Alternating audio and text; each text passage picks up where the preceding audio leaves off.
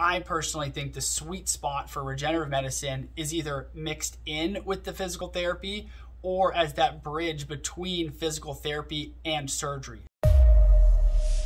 The way that I think about it is the people kind of in between the physical therapy and the cortisone / surgery world. So right now, for example, if you go in, you got a rotator cuff tear, first thing the doc's gonna do is the doc's gonna send you to physical therapy. Physical therapy, if that fails, then you're more than likely moving on to a steroid injection.